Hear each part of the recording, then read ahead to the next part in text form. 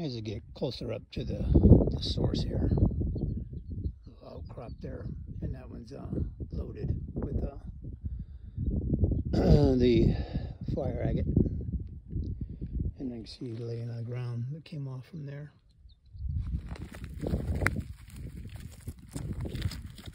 Oh, look at that one.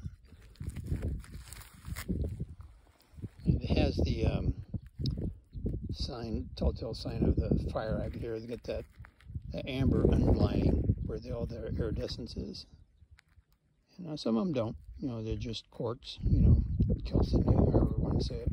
But anyway, there's a shiny one right there. And as we go up, it does come in nodular form too, in nodules, which is kind of cool. I'll show you one here.